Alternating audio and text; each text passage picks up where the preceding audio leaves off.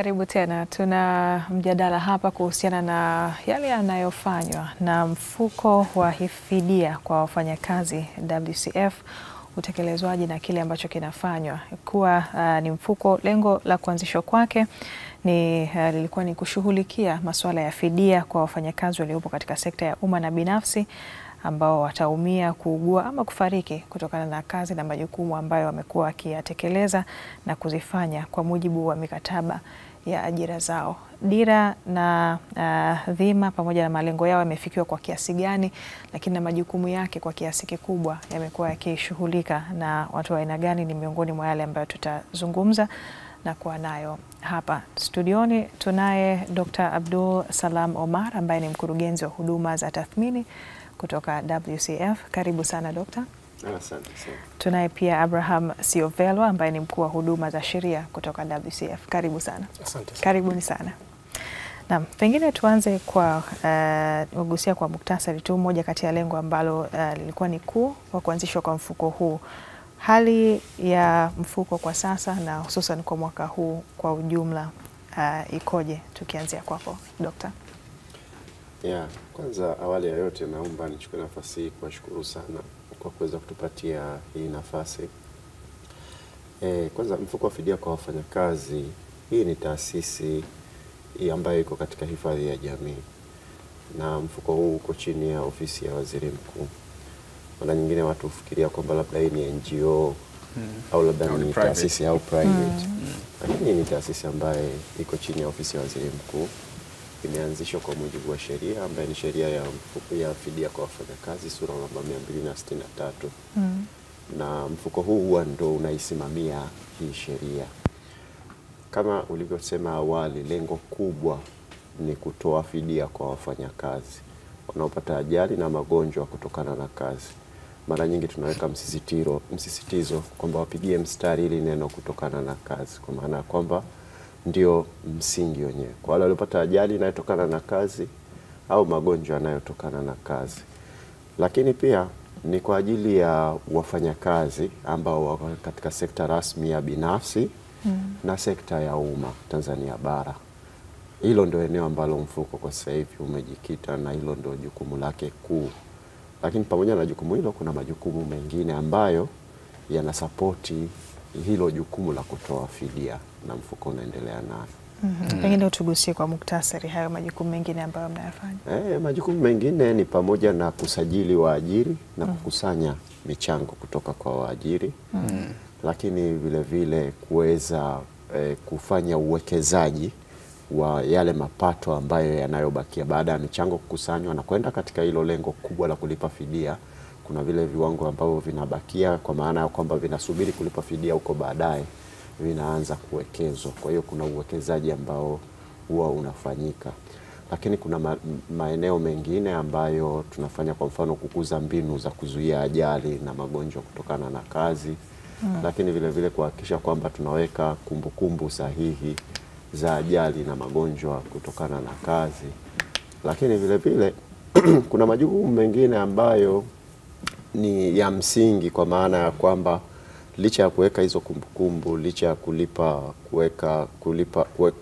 kufanya uwekezaji, lakini vile vile mfuko unahakikisha kwamba zile records zingine zote kwa ujumla zinakuwa sawa, na tunatekeleza sheria ikiwepo sheria za kimataifa.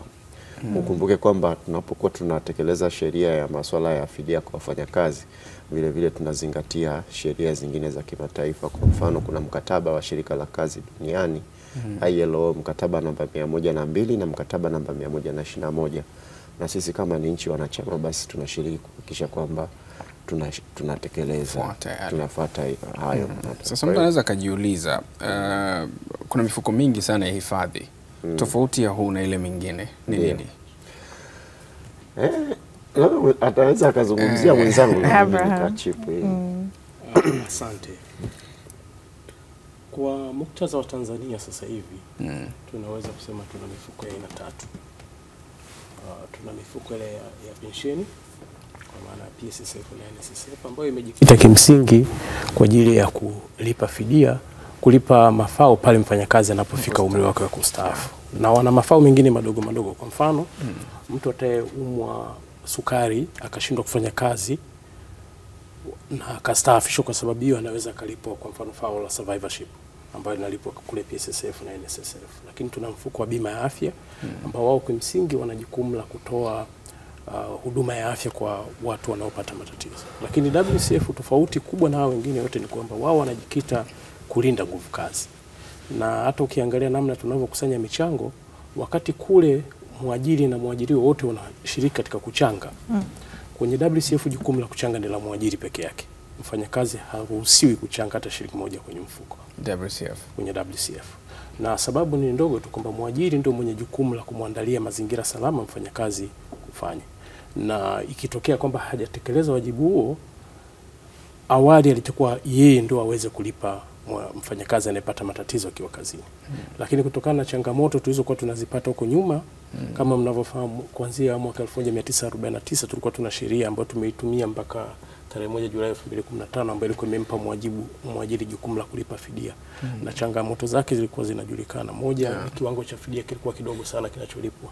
Kiwango cha juu kabisa cha fidia ulichokuwa unaweza kulipwa kwa shilingi 1,108,000.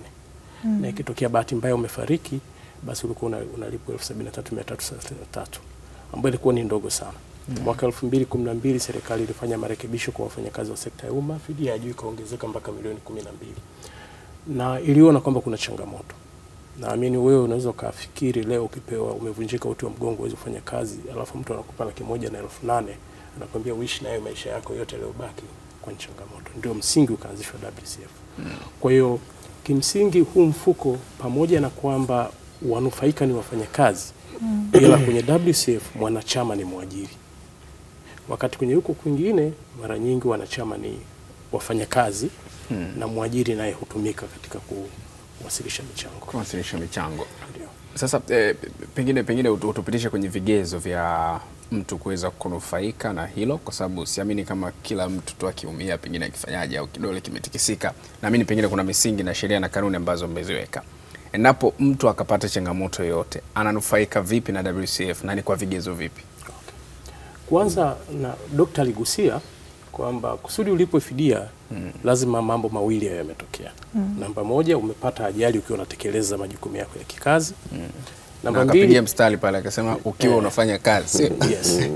Na hapo alipopigia mstari, maana yake alikuwa anahusinisha vitu vitatu. Namba moja, mkataba wako wa ajira. Kwa hiyo kazi ulikuwa unaifanya iwe sambamba na mkataba wako wa ajira.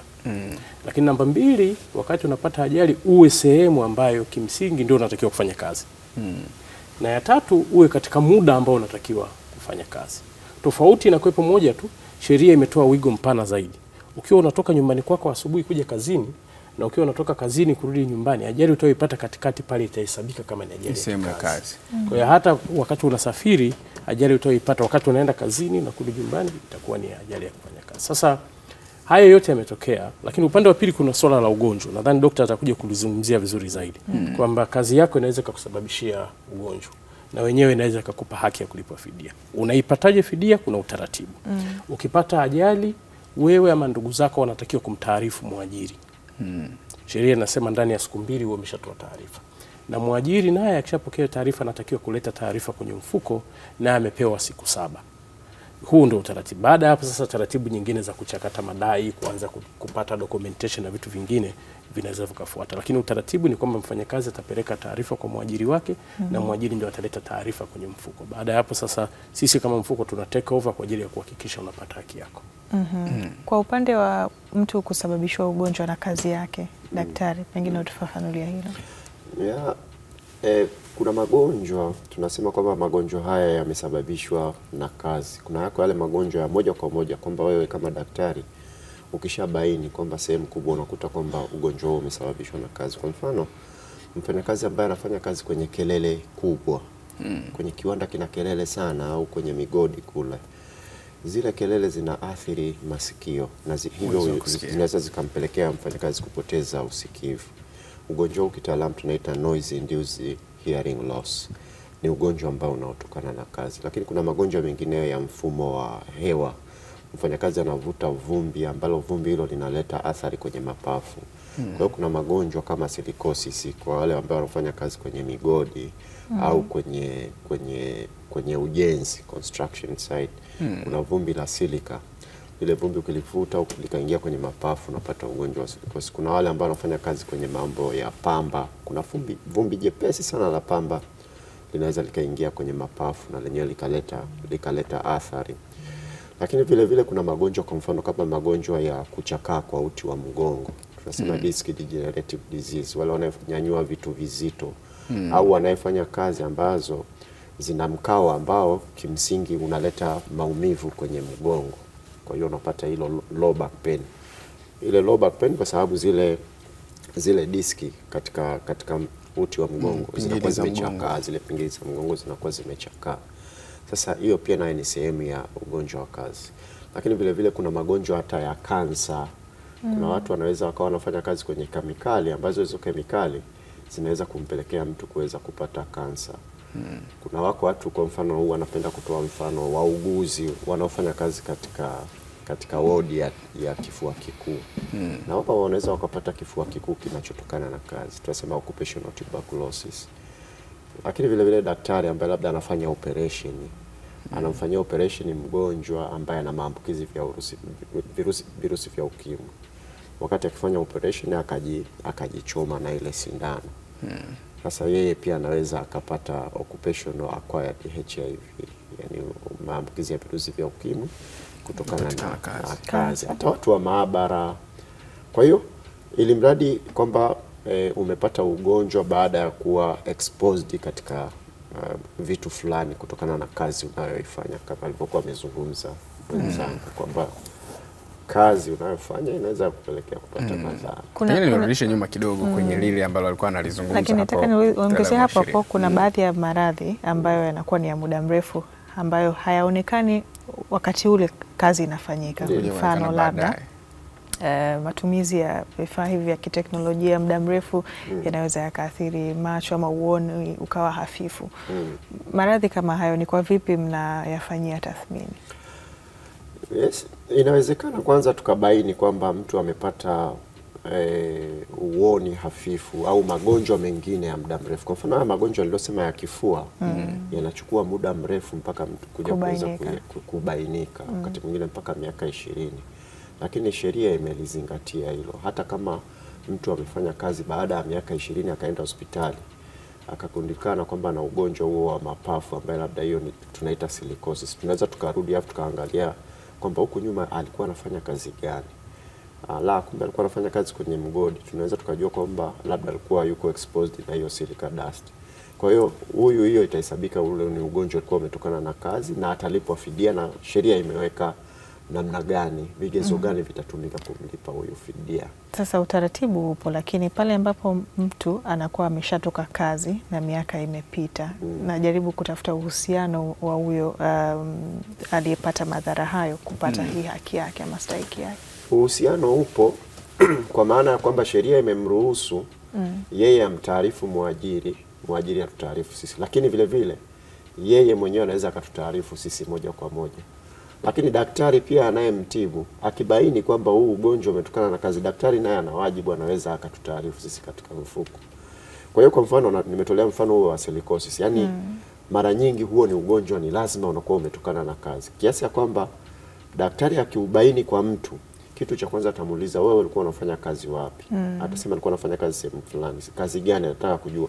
Kwa hiyo ata-establish kwamba huyu alikuwa na exposure ya silica dust. Mwajiri wako yupo, atamwambia labda mwajiri yupo, mwajiri alishafunga mgodi akaondoka. Kama yupo, atamtaarifu mwajiri. Mwajiri akishapata ile notification atutaarifu sisi. Kama hayupo, atamwambia mfanyakazi atuambie sisi moja kwa moja na atamwandikia ile karatasi na mfanyakazi atatuletea sisi na atakuja na ripoti yake.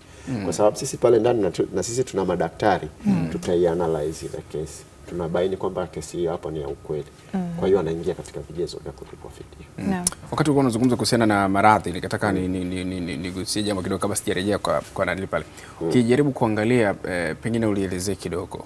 Tunazungumzia maradhi ambayo mtu yanamkuta wakati akiwa kwenye mazingira ya kazi ama occupational disease. Yes. Sasa kuna mtu ambaye anaweza akapata baadhi ya maradhi katikati ya mkataba wake wa kazi. huyu mnamtreat vipi? Kwa mfano, naweza kuwa labda ni mfanyakazi ameajiriwa kwenye kampuni fulani, katikati ya mkataba wake wa kazi akapata kisukari, akapata pressure, akapata kansa ambayo pengine katika utafiti wenu mkagundua labda ni kansa ambayo labda imetokana na kazi. Pengine inaweza kuwa haitokana na kazi, labda kansa ya koo, alafu anafanya labda kazi ambayo haihusiani sana na hayo mambo. Huyu mnamweka kwenye kundi gani? Inapokuwa ule ugonjwa hauhusiani na kazi, atahesabika kama katika ule ugonjwa wa kawaida ambapo sisi kama nchi kuna sheria ambazo zinatoa haki kwa mtu ambaye amepata ugonjwa ambaye hujatokana na kazi. Kwa mfano ile sheria ya mahusiano kazini kwa watu wa private, au sheria ya Public Service Act kwa wale wanaofanya kazi katika serikali, inaonyesha kwamba mtu akipata magonjwa ambayo hajatokana na kazi, kuna zile labda anapewa siku kadhaa ambazo ni likizo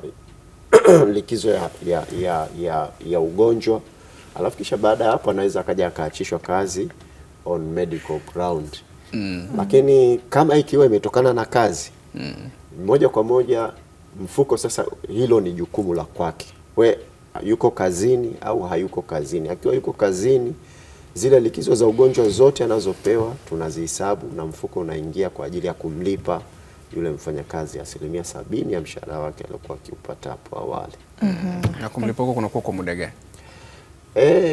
Katika hicho kipindi chote cha ugonjwa ambacho kinaweza kikaenda mpaka miezi 24, lakini pale ambapo inaonekana kwamba matibabu yakiendelea yatapunguza asilimia ya ulemavu, mkurugenzi mkuu anaweza akaongeza muda zaidi. Kwa hiyo kile kipindi chote ambacho atakachokuwa na ugua atakuwa anahesabika kupewa hiyo 70% ya mshahara wake. Mpaka sasa pale atakapofikia ukomo, daktari akasema hapa tulipofika, hakuna kitu chochote tutakachoweza kufanya kikafanya hii hali ikaboreka, au mpaka pale ambapo atakapokuwa amepona. Sasa atakapofikia katika hali hiyo, tutasema kwamba huyu ameshafikia ulemavu wa kudumu.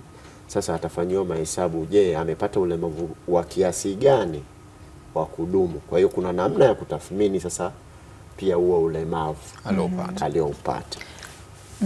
Asante kwa ufafanuzi huo. Tukukaribishe pia, unaweza ukatutumia swali kama utapenda kupata ufafanuzi ukiwa hapa na mfuko wa fidia kwa wafanyakazi WCF.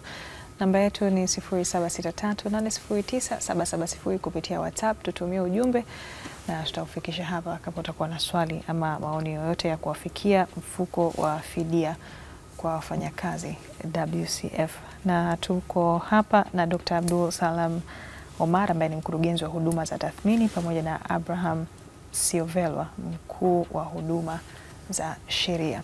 Awali aligusia taasisi kadha wa kadha. Ipo pia taasisi ya OJA ambayo nimeona ina jukumu kama sawa na kwenu, la hasa kuangalia usalama wa watu wakiwepo kazini. Ni kwa vipi mnashirikiana, ama pia mipaka inakuwa wapi katika utekelezaji wa majukumu haya, Abraham? Asante. Kwanza OJA na WCF ni taasisi dada, wote tuko chini ya waziri mkuu, na kama ulivyosema kwa sahihi, OJA ndio ana jukumu la kusimamia usalama katika maeneo ya kazi. Kwa maana moja kwamba OJA likitokea tatizo, OJA asipokuwa ametekeleza wajibu wake vizuri, ndio mzigo unakuja kwetu kwamba wale wafanyakazi wameumia. Kwa hiyo tunashirikiana kwa kiasi kubwa sana, na tayari tuna mkataba wa ushirikiano kati ya hizi taasisi mbili. Kwa jukumu la msingi la kuzuia ajali na kuleta usalama mahali pa kazi ni la OJA, lakini vile vile kwenye kutambua magonjwa yanayotokana na kazi, na watu tunashirikiana nao kwa sababu wote tuna expertise ya aina moja. Kwa hiyo wao ndio wana jukumu la kupima kwa mfano wafanyakazi katika maeneo ya kazi, na wao ndio wanaweza kuwa wa kwanza kuweza kugundua kwamba nani anaumwa na nani ni mzima. Kwa hiyo na wanatushirikisha katika kufanya mazoezi haya kusudi wale wafanyakazi ambao wanakuja na matatizo wakija kwetu tusije kuwa na haja tena ya kuanza kupitia mchakato upya. Kwa hiyo tuna ushirikiano wa jirani sana na taasisi ambazo zinafanya kazi pamoja. Katika taasisi za umma sina shaka zote zipo na huduma hii. Vipi kwa taasisi binafsi? Na kwao ni moja kati ya vigezo vya ulazima vya kuwa na huduma hii ya WCF, ama utaratibu wa kujiunga kwao ukoje? Swala la kujiunga na mfuko ni swala la kisheria.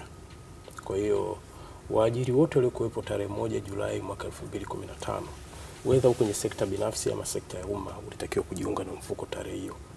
Na kwa mwajiri mpya, sheria inamtaka ajiunge na mfuko ndani ya siku 30 baada ya kuajiri mwajiri wao wa kwanza. Kwa hiyo wote wana jukumu la kujisajili na mfuko na kuleta michango. Utaratibu wa kujiunga ni rahisi sana. Hapo awali ulikuwa unajaza fomu alafu unaleta ofisini wanafanya utaratibu, lakini tumepiga hatua kubwa sana ya teknolojia. Kila kitu unaweza kukifanya ofisini kwako sasa hivi. Ukiingia kwenye website yetu utaona online platform, utaweza kujisajili, ukimaliza kuweka ukaweza kuupload information na unaweza ukapata hata certificate yako pale pale. Na hata utaratibu wa kulipa michango ni hivyo hivyo. Wewe ndio unajua wafanyakazi wako, utaiweka katika Excel yako, utaupload kwenye system. Ikishaingia kwenye online portal yetu itakuletea control number, utaweza kulipa na utapata receipt yako pale pale. Hata utaratibu wa kuleta madai uhitaji kuja ofisini. Sasa hivi mwajiri anaingia pale, ata-upload information kwamba mfanyakazi wangu X amepata ajali, sisi tutapokea, tutampa notification ambayo itamruhusu kwenda hospitali mteja wake aweze kutibiwa, na zile documentation zote anaweza kaziweka katika mfumo, lakini hata kufuatilia kujua madai yake yamefikia wapi, yote yako katika mfumo. Swali kubwa hapa ni mstari wa mwajiri upi ama kuanzia level ipi ya uajiri unatakiwa ujisajili, kwa sababu kuna mtu ana duka lake ana wafanyakazi wake 2 1, kuna mtu ana mgahawa wake ana wafanyakazi wake 10 15, kuna mtu ana kama ka restaurant tu kana wafanyakazi wake labda 30 20. Mstari ni upi au kuanzia wapi mtu anatakiwa ni lazima kisheria ajisajili kwa? Wakati natoa maelezo kwanza niligusia hilo kidogo. Kwa mujibu wa sheria, utapokuwa na mfanyakazi mmoja, hata mmoja, haijalishi ni ofisi gani, haijalishi ofisi gani, ili mradi uko katika sekta iliyo rasmi, whether ni public ama private, unatakiwa kujisajili. Na ndio maana nilizungumzia pale nikasema, ukianzisha biashara leo, siku utapoajiri mfanyakazi wako wa kwanza dukani labda au wapi, unatakiwa ujisajili na mfuko, kwa sababu lengo la mfuko ni kulinda nguvu kazi. Ile mfanyakazi akiumia na haki naye. Kwa hiyo lengo letu ni kulinda nguvu kazi. Lakini wengi hawafahamu kuhusiana na haki, hasa kama ambavyo amegusia. Unakuta kuna baadhi ya ofisi ambao mtu kwa tathmini yake anaona kama ni ndogo na hana ulazima huo wa kufanya hivyo, na pengine hata elimu haijawafikia hawa waajiriwa sasa katika kudai haki yao katika hilo. Kubwa ambalo tumelifanya kama taasisi ni kweli tunatambua kwamba kuna umbwe katika uelewa wa hii taasisi, na actually ukizingatia kwamba ni taasisi mpya, sio taasisi ya zamani sana. Kwa hiyo tumejikita katika kutoa elimu, lakini vile vile sheria imetupa mamlaka ya kuweza kuwalazimisha hao watu waweze kutekeleza wajibu wake. Actually ni kosa la jinai kusajili na mfuko, lakini kama taasisi lengo letu sio kwenda kumpeleka kila mtu mahakamani. Kwa hiyo tunaamini compliance kubwa itakuwepo kama watu wataweza kuelimika. Na ndio maana tukipata fursa kama hizi tunakimbia kuja kutoa elimu, kuongea na public kusudi waweze kututambua na kuona umuhimu wa kufanya. Na binadamu unajua ana hulka pale anapoona ndio anaamini. Kwa hiyo sasa hivi kama ukiangalia juzi hapa kuna mnufaika mmoja alitokea kwa TV kaongea na waziri mkuu na impact yake ilikuwa instantly. Tukaanza kusikia wenye makampuni ya mabasi wanatupigia simu, jamani na mimi na wafanyakazi wao naomba kujisajili. Kwa hiyo tuna jukumu kubwa kama taasisi kuendelea kutoa elimu, lakini vile vile na tunalifanya hilo, tunapitia kwa vyama vya wafanyakazi. Wao ndio tunaongea nao kwa sababu wao ndio wenye wanachama zaidi. Tunapitia katika maofisi, tunatoa elimu. Lakini tunatumia vyombo vya habari vile vile kuweza kuifikia jamii kwa upana wake zaidi. Vipi kuhusiana na wafanyakazi wa majumbani? Wanaguswa na hili kwa namna moja ama nyingine? Kwa sasa wafanyakazi wa majumbani sheria inawatambua kama wako katika sekta isiyo rasmi. Lakini baada ya kusema hilo, kanuni ya 56 ya GN namba 185 inaweka wajibu kwa mwajiri kumkatia bima mfanyakazi ambaye ametengwa kwenye sheria mama. Kwa hiyo mfanyakazi ambaye yuko manyumbani, mwajiri wake anatakiwa kumkatia bima ili atapopata, sio ya afya, bima ya kumlinda, workers compensation. Kusudi akipata tatizo naye asiweze kuathirika moja kwa moja. Lakini kwa sasa sheria inawatambua kama wako katika sekta isiyo rasmi. Najaribu kukumbuka pengine niko au maliza nitamrudisha nyuma kidogo. Niko naenda katika swali lingine. Okay, sawa. Nataka nikurudishe nyuma kabla hili ajenda mbele zaidi. Kuna pahala ulizungumza kwamba Abrahaman ulizungumza kwamba eneo ambalo mnahesabu kama ni eneo la kazi ndipo mtu ambapo anaweza akapata hiyo compensation au kulipwa fidia hiyo. lakini mkaongeza zaidi walau kwamba mtu basi alau akipata changamoto kama anatoka kazini anarudi nyumbani, njiani pale mnahesabu kama bado yuko eneo la kazi, au kama anatoka nyumbani kwake kuja kazini mnahesabu kama yupo eneo la kazi. Lakini hizi kazi zina mambo mengi sana. Kuna wakati inaweza isiwe mtu labda ametoka nyumbani, labda ametoka kazini, sio hivyo, akapitia sehemu kabla ya kwenda kwake. Yaani kuna matukio mengi sana hapa katikati yanatokea. What if kwa mfano ikatokea labda mtu ametoka kazini anarudi nyumbani kwake, lakini kwenye kurudi nyumbani kwake labda akapitia sehemu nyingine ndo arudi kwake, labda saloni kunyoa. Hii mnaikaunti vipi? Bado mtakaunti kuwa labda alikuwa kwenye mazingira ya kazi wakati anapata labda ni ajali, au labda amevamiwa na vibaka au nini, au haiwi included, haiweki kule? Swali zuri sana, inabidi uhamie WCF kwa sababu unaanza kutuelewa. Kubwa ni kwamba kuna taratibu ambazo zimewekwa kuweza kutambua. Kwa mfano, mathalan tunategemea ukitoka saa 9 jioni, clock out kutoka ofisini kwako. Proximity ya muda kati ya ajali na muda uliotoka tunaizingatia sana. Umetoka ofisini kwako saa 9 jioni, umeenda kupata ajali saa 4 usiku. Na nyumbani kwako ni dakika 15 tu kutoka ofisini. Definitely ulikuwa umeenda kufanya mambo mengine. Kwa hiyo swala la muda la muhimu sana, na tunakuja kuangalia vitu kama ushahidi. Tutakwenda ofisini kwako, tutauliza huyu mtu alitoka saa ngapi ofisini. Tutaangalia direct route ya kutoka ofisini kwako kwenda nyumbani kwako. Kwa hiyo ile muda tutaangalia. Lakini vile vile umezungumza swala la njia. Wewe unakaa Ubungo, ofisini kwako ni hapa, umepata ajali Mbagala. Naanza kujiuliza ni kweli mtu alikuwa anatoka ofisini anaenda nyumbani, ama alikuwa ameenda kufanya majukumu yake mengine. Amepitia saluni. Kwa hiyo tunaangalia vitu vidogo kama convenience. Kwenda kutoka kupitia kwenye ATM nichukue fedha, ama nikapita pembeni nikachukua nyama buchani, hiyo haiwezi kudisrupt njia yako. Lakini a biggest divergence, ulitoka ukapita baa ukanywa mpaka saa 5 usiku, hiyo inaweza ikalaika. Wenyewe tofauti masaa 7 8. Lakini swali lingine umeliuliza hapo, na ni jambo jipya ambalo linajitokeza. Wakati wa uviko 19 tukaanza kuambiwa watu wafanye kazi kutokea nyumbani. Ukiumia kule inakuaje? Nalo ni jambo jipya ambalo tunalifanyia kazi. Kwa hiyo tutaangalia kweli wakati ulikuwa unafanya kazi kwenye kompyuta, ndio ulilogin, ndio sasa time of accident. Lakini ugumu wake ni kwamba wakati huko kwingine kote mwajiri ana control ya environment unayofanyia kazi. Ukiwa unafanyia kazi nyumbani, changamoto ni kwamba hana control, wewe ndio una control ya nyumbani kwako. Kwa hiyo ni moja ambayo eneo lina changamoto, na tunajaribu kuliwekea miongozo ambayo itaweza kusaidia kuwakava wafanyakazi wanaopata matatizo katika kufanya kazi majumbani. Naam. Nilitaka kupata ufafanuzi kuhusiana na ni zipi changamoto Dr. Hasa ambazo zinawakumba ama zinakumba mfuko katika kutekeleza majukumu yake. Sehemu kubwa ya changamoto ambayo tunayo sasa hivi ni uelewa wa masuala ya fidia kwa wafanyakazi kwa waajiri, lakini uelewa kwa wafanyakazi wenyewe, lakini na umma kwa ujumla. Na sisi kwetu fursa kama hizi tunaona ni fursa adhimu, kwa maana ya kwamba zinasaidia kukuza uelewa kwa hawa wadau wetu na hata wadau wengine ambao sikuwataja.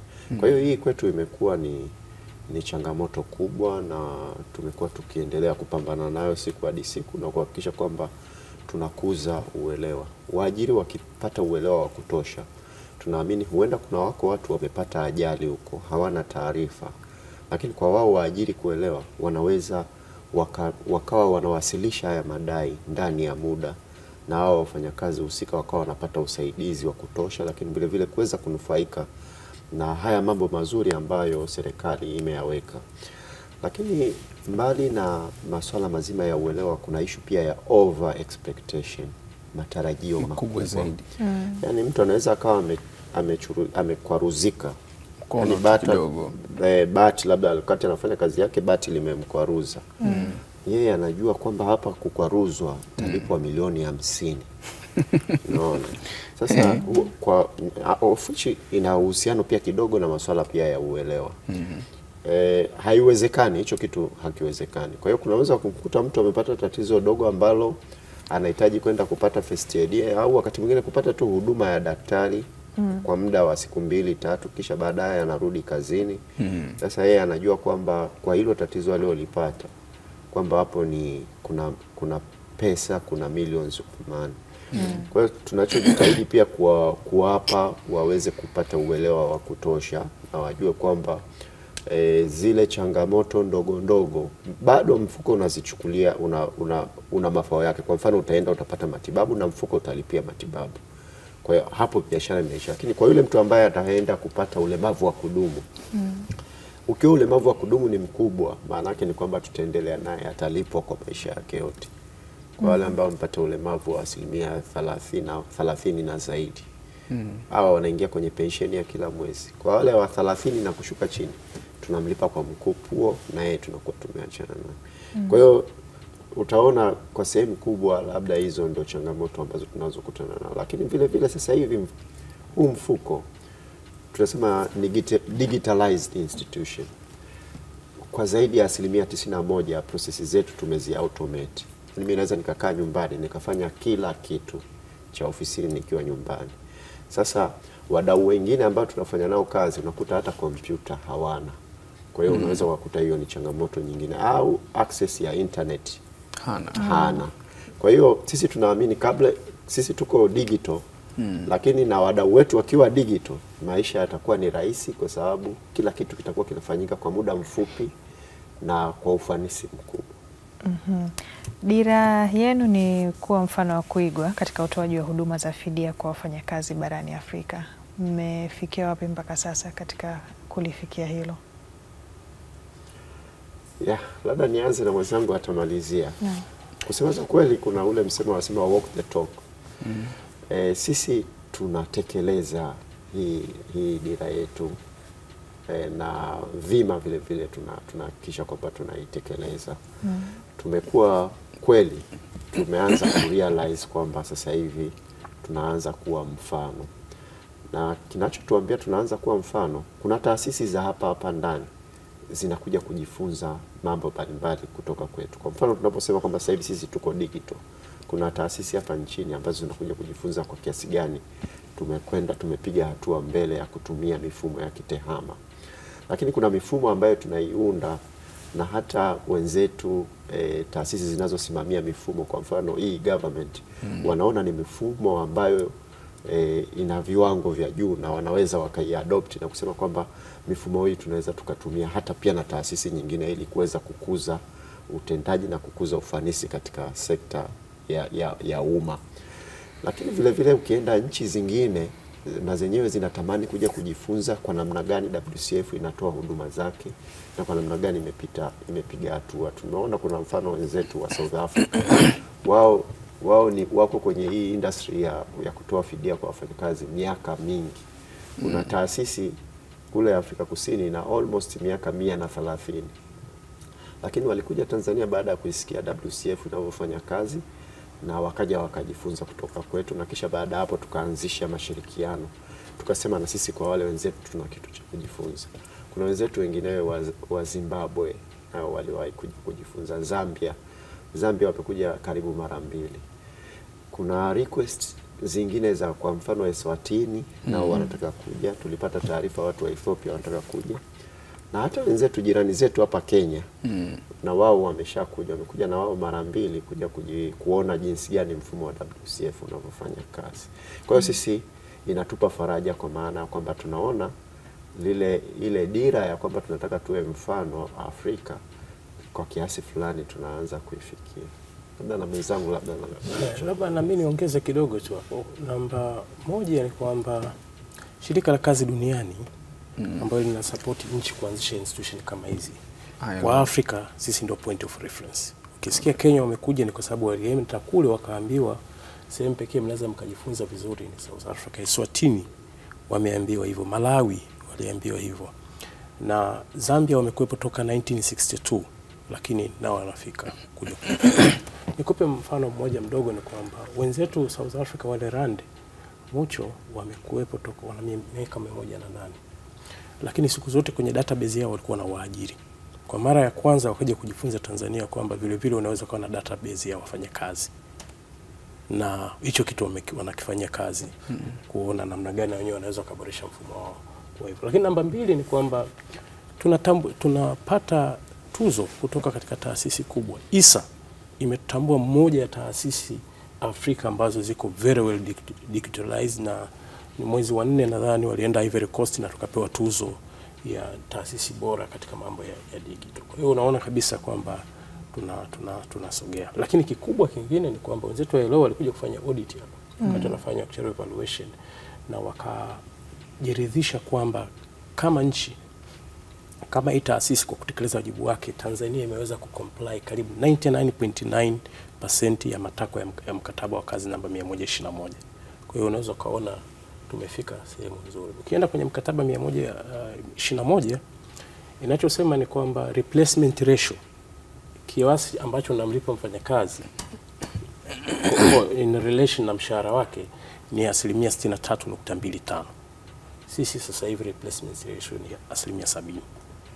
Kwa hiyo at any point in time, kama ulikuwa na mshahara wa shilingi 100,000, maana yake siku ukipata ulemavu wa kudumu wa 100%, tutakulipa 70% ya mshahara wako, ambayo ni sawa sawa na wewe ukichukua mshahara wako ukiweka kodi ya 30%, utachopata ni hicho ambacho WCF itakulipa moja kwa moja. Kwa hiyo unaweza kuona hata standard zile za kimataifa sisi tumevuka, tuko juu kidogo. Pengine kwa kukamilisha, tukiwa tunamalizia pia tuarifu, kwa sababu wanasema wengine ni wakina Tomaso mpaka waone nini kimefanyika. Ni kama mtakuwa na namba labda au shuhuda ambazo zipo, ni kwa kiasi gani watu wamenufaika na mfumo huu, ama ni watu wangapi mpaka sasa wamenufaika kutoka kwenu? Ni watu wengi wamepata manufaa katika mfuko.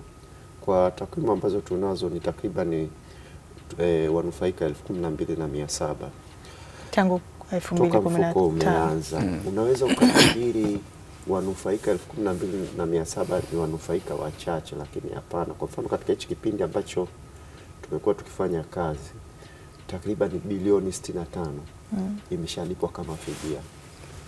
Na ukiangalia wakati ule kabla ya mfuko, kwa mwaka mmoja ilikuwa haivuki milioni 200. Leo katika hii takriban miaka 7 kwenda miaka 8 tumeshalipa fidia ya bilioni 65. Sasa sio kwamba tunajisifu au tunajivunia kuona kwamba watu wanalipwa haya mabilioni ya pesa, hapana. Lakini maana yake ni kwamba watu waliopata changamoto, wamepata ajali au ugonjwa na wengine wamefariki, kama malipo haya yalikuwa hayafanyiki, maana yake umasikini kwa hawa wafanyakazi ungekuwa ni mkubwa. Baba amepata ajali, alikuwa anakwenda kazini, amefariki, mama ni mama wa nyumbani. Kwa hali hiyo, kama halipu watoto utapata wapi ada ya kuwalipia watoto? Maana yake ni kwamba mtoto ambaye alikuwa yuko sekondari unaanza kumlazimisha atoke katika ule mfumo wa shule. Kwa maana hiyo unaleta umaskini katika familia, na unapoleta umaskini katika familia moja moja, unaleta pia umaskini hata katika taifa. Kwa hiyo pengine hilo uligusia zaidi, ulizungumzia zaidi, hatukuligusia sana. Endapo mtu tuliishia kwenye kuzungumza mtu akipata madhara, magonjwa, hatukugusia endapo bahati mbaya akafariki. Aidha ni mke wa familia au mume na ana watoto. Fidia yake inakuwaje? Ni sehemu ya mafao. Alitangulia kusema mwenzangu, tuna mafao takriban 7. Fao la kwanza ni ile fao la matibabu. Lakini fao linalofuatia tunatoa ulemavu wa muda na ulemavu wa kudumu. Kwa mfano mtu katika kiungo atalipwa fao la ulemavu wa kudumu. Wakati kama kiungo pia kipo, kuna fao la utengemao, kwa maana kwamba atawekewa kiungo cha bandia. Pale ambapo mfanyakazi amepata madhara, kwa mfano mtu amepata ajali, mikono miwili haipo au macho haipo, amepata ulemavu hawezi kujisaidia, kuna fao la kumwekea msaidizi ambaye analipwa 40% ya kile ambacho yeye mfanyakazi husika analipwa. Lakini pale ambapo amefariki, ikiwa ni mwanamume amefariki, mume, manake mke atafaidika na atalipwa fidia kwa maisha yake yote. Ikiwa inakuwa asilimia ngapi hiyo fidia? Itakuwa ni asilimia 40 ya kile kiwango ambacho huyu mfanyakazi kama angepata ulemavu wa 100%. Yaani kwa mfano mtu ambaye alikuwa labda mshahara wake ni milioni 1, angepata asilimia 100 ya ulemavu, maana yake tungekuwa tunamlipa 700,000 kila mwezi. Lakini kwa yule ambaye amefariki unamlipa asilimia 40 ya 700,000 ambayo ni 280,000 kila mwezi kwa maisha yake. Na hivi viwango vitakuwa vinabadilika pale ambapo thamani ya pesa itakapokuwa inashuka. Waziri mwenye dhamana ya mambo ya kazi amepewa hilo jukumu la kufanya hizi tathmini kwamba je, hivi viwango thamani ya pesa imeshuka, kwa hiyo anaongeza viwango hivi vya fidia. Kwa hiyo hiyo ni kwa mke au mume, lakini vile vile kwa watoto. kwa watoto chini ya umri wa miaka 18 mpaka watakapotimiza miaka 18, lakini mpaka watakapoendelea wakiwa wanaendelea na masomo mpaka watakapoendelea na kumaliza masomo. Kwa yule mtoto ambaye naye ni mlemavu, mfanyakazi amepata ajali, ameacha mtoto ambaye ni mlemavu, basi na yeye itakuwa kwa maisha yake yote. Naam, nitamani kufahamu pia ni changamoto ipi hasa ambayo imeonekana kuwa kubwa katika miaka yote ambayo mmekuwa mkifanyia kazi? Changamoto nilizungumza pale awali. Kimsingi kuna changamoto ya uelewa, lakini kuna changamoto ya matarajio makubwa, over expectation. Daktari, nilimaanisha kwa upande wa hizi ambazo mmekuwa watu wanapata fidia. Kuna ajali, kuna magonjwa, nilikuwa nauliza ipi hasa ambayo ndio inaonekana kuwa kubwa kwa upande huu? Ni kesi ipi kubwa zaidi? Kwa sasa hivi sehemu kubwa ni ajali. Unajua takriban 95% ya kesi tunazozipokea ni wamepata ajali, aidha ajali zinazotokea kazini au ajali pale anapokwenda kazini au anapotokea kazini, tunaita conveyance accident. Lakini 5% inakwenda karibu 3% inakwenda ni magonjwa. Na hii asilimia zingine zilizobakia ni pale ambapo wamepata ajali au wamepata ugonjwa na ikapelekea mtu kupoteza maisha. Kwa mfano naweza nikasema ni 2%, lakini nikiweka kwenye namba takriban vifo 580. Vifo 580 katika hichi kipindi cha miaka 7 ni vingi. Na vina impact kubwa. Unaweza ukasema tu ukichukulia 500, lakini ukiangalia waathirika kwa maana ya mtu mmoja mmoja, kwa maana ya wale wategemezi, ni idadi kubwa. Awali mlikuwa pengine nipeleke kwa Abraham ulikuwa umezungumza kwamba mtu anapewa fidia akionekana yupo maeneo ya kazi ama mazingira yale yanakuwa ni mazingira ya kazi, na ukagusia kwamba miongoni mwa mambo ambayo mnayazungumzia mnaangalia kama mazingira ya kazi pamoja na contract ama mkataba. Sasa kuna mtu anaweza akawa sekta nyingi tunafahamu zina wafanyakazi ambao ni rasmi na ambao sio rasmi. Hawa mnawatem vipi? Lakini pia mbali na hilo, kuna taasisi ambazo zinafanya kazi na watu ambao wanakuwa ni kama wanawaongezea muda. Unakuta mtu umefika labda muda wake wa kustaafu bado anaendelea kufanya kazi, ama pengine ni taasisi ambayo inafanya kazi na mtu kwa sababu inamhitaji zaidi, kwa kuna namna wanafanya waendelee kuwa naye. Hawa mnawatreat vipi hasa linapokuja swala kama hilo? Kikubwa ni kwamba huyu ni mfanyakazi. Nilipokuwa na refer contract inatusaidia kujua yeye majukumu yake ni nini. Lakini haiondoi ukweli kwamba mwajiri wako anaweza kukupa majukumu ya ziada. Labda nitoe mfano kwa nini hilo ni muhimu. Mchukulie kiongozi wenu Azam hapa, anasafiri na amepewa dereva. Jukumu lake yeye ni mkurugenzi mkuu. Anafika njiani anamwambia dereva, hebu shuka, nataka niendeshe mimi. Hiyo sio kazi yake. Dereva anaogopa, anachukua gari, anamwachia, anaendesha, anapata ajali. Kwa hiyo kimsingi ni kweli alikuwa anasafiri kikazi, lakini kazi alikuwa anaifanya wakati huo sio kazi yake ya msingi. Kwa hapo kuna hatihati anaweza kapoteza haki yake ya kufaidika na huo mfuko. Lakini mere fact kwamba mkataba wake ulikuwa umekwisha, lakini wakaongeza hata kwa maneno tu alikuwa kazini, na sisi tukijizisha alikuwa kazini, maana yake anastahili ya kulipwa fidia. La msingi ni kwamba majukumu alikuwa anatekeleza yalikuwa yanahusiana na kazi aliyoajiliwa. Ndio. Ukijaribu kuangalia sasa hivi karibuni, maendeleo yamekuwa ni makubwa, matukio ya ajali yamegusia, ndio imekuwa vitu ambavyo vinatokea kwa kiasi kikubwa.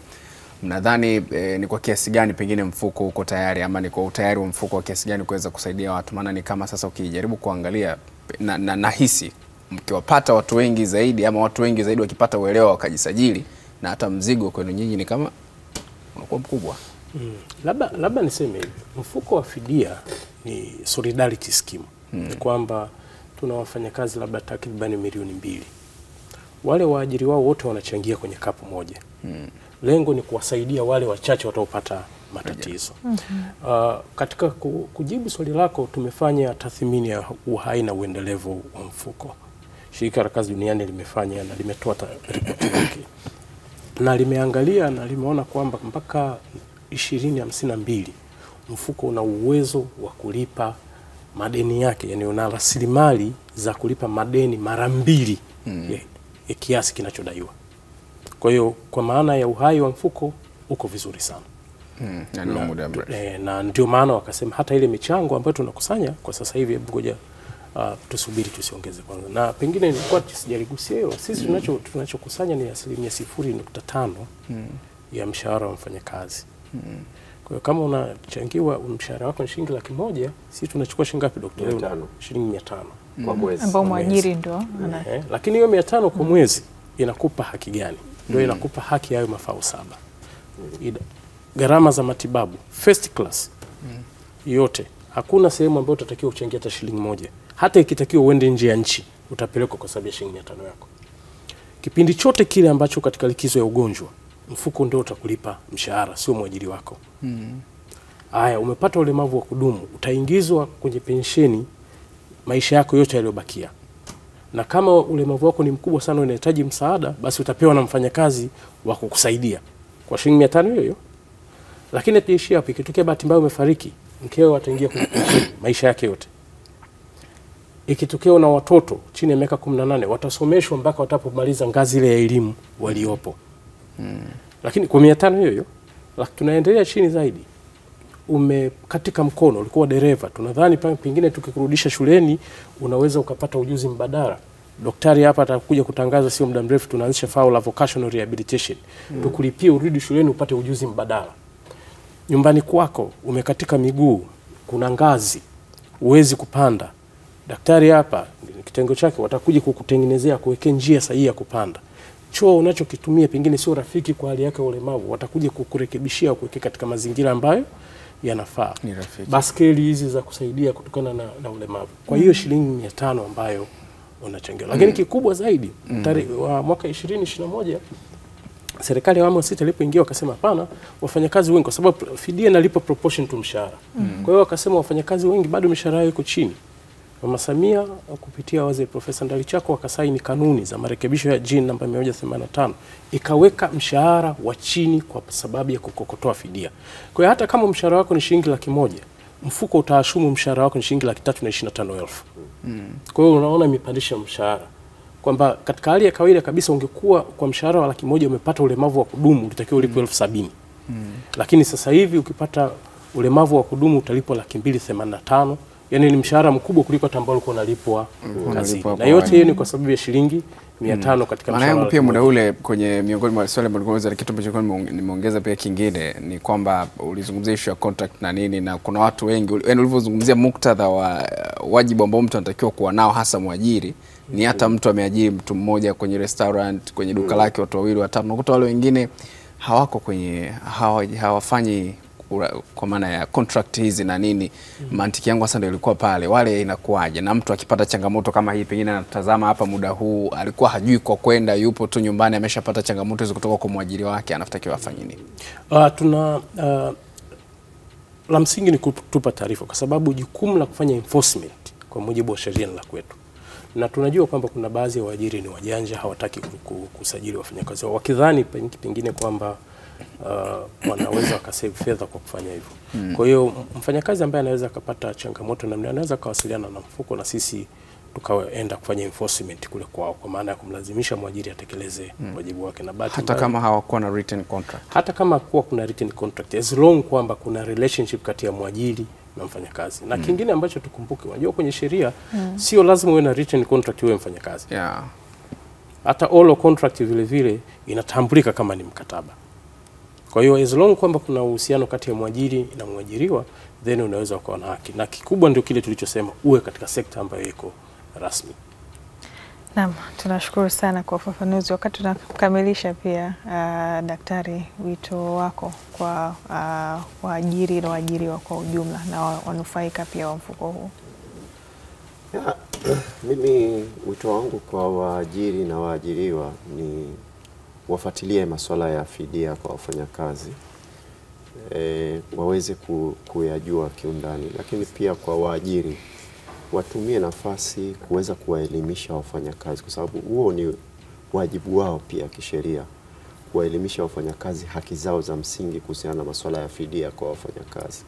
Lakini vile vile wafanyakazi wajibidishe kujua. Tunafahamu pale wanapopata changamoto ndio wanaanza kutafuta taarifa, lakini kama watakuwa na hizi taarifa mapema, na ndugu, mtu wa karibu ikatokea akapata changamoto, basi ni wepesi kuweza kupata usaidizi, na hiyo itafanya sisi mfuko kuweza kutimiza malengo yetu, lakini vile vile serikali kuweza kuhakikisha kwamba hawa watu ambao wamepata changamoto basi wanapata usaidizi, na tunalinda nguvu kazi na tunalinda kipato kwa hawa wenzetu wahusika. Labda kuna kitu kingine ambacho ningependa nikiongezea hapa cha furaha.